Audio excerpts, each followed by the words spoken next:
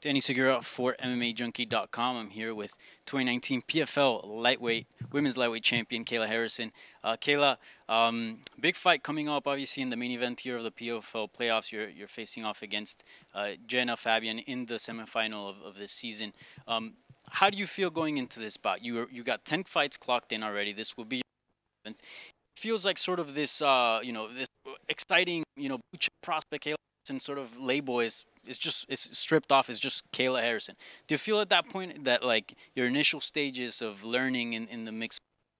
Obviously, there's always a lot to learn, but do you feel like you're sort of past the initial stages?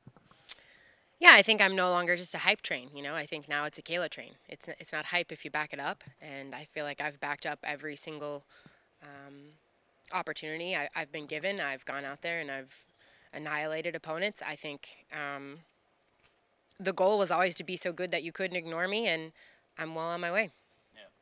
And you've obviously been very busy. I know 2020 wasn't your favorite year, but you still got some fights in. How happy have you been with your progression? 10 fights in. Are you where you're at, where you wanted to be at? Starting this career.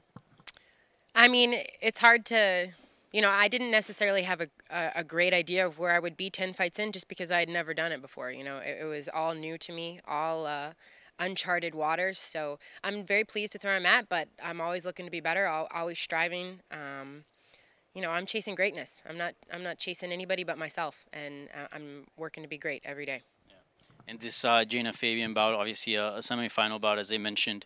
Have you gotten time to study her? I know, obviously, you come from a very good gym. Do you just leave that to your coaches? If so, can you break us down your opponent? Yeah, well, we were supposed to fight in 2019. She had a bad weight cut, and we weren't able to fight in the semifinals there. So this is a matchup I've been preparing for a while. I've watched her tapes. I've watched her fights this year. She looks good. She's a tall southpaw striker. I'm a short southpaw grappler. It's gonna be who goes out there and instills their will. I'm confident everywhere. I'm not worried if it stays on the feet. I'm not worried if I don't get a takedown. I'm confident everywhere, but I plan on going out there and instilling my will. And you mentioned the weight cut here. She's probably the biggest opponent you've faced in your career as far as size. Are you kind of excited to get that new look or a new challenge, right? Because she's very tall. Certainly a different opponent than you've versed in the past. Well, actually, her replacement in the semifinals of 2019 was Bobby Joe. That's the girl she lost to. So she was also a 6-foot-tall southpaw striker, and that's who Genah lost to. Her one loss. So I don't think she's the biggest. I think she's big, but have you seen these things? Yeah, you see those things? Yeah. She keeps saying that she's got a team of scientists and she's big. She's a true 155er. I used to do judo at 175 pounds. Yeah. Okay, so it's not like I'm like this little thing, and it doesn't matter. Izzy couldn't stop my takedowns. It doesn't matter. I don't care how big you are. Big trees fall hard. Certainly, and you're a huge favorite entering this fight. I mean, almost any fight that you're involved in, you're a big favorite here in PFL. How do you maintain motivation through that? Because it almost seems like people feel like even with a bad day, Kayla Harrison is going to run through her competition.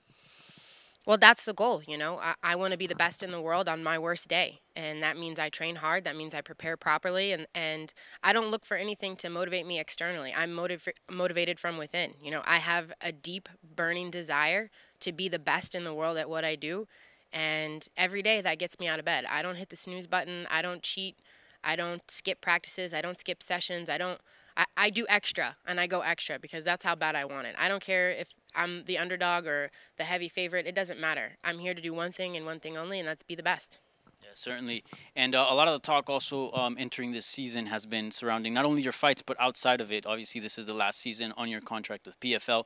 Have you thought much about your future moving forward? I know you're focused on the tournament, but does your mind ever wonder about, the possibilities out there? I mean, it's one of those things where I know that if I go out and I do my job to the best of my ability and I go out and kick ass, then good things are going to happen. Everything's going to fall into place. What's meant to be will be. I truly believe everything happens for a reason, but my job is to win fights. That's it. And on the other side of the bracket, we have Larissa Pacheco, who you know very well, fighting Taylor Quadral. What are your thoughts on that bout, and who do you think will make it to the final? Yeah, I mean, I think it's a interesting fight.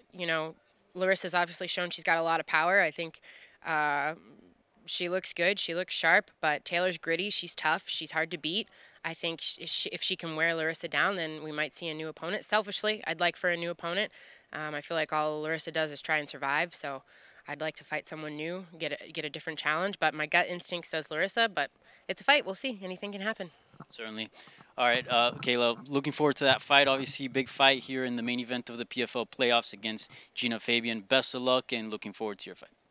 Thank you so much.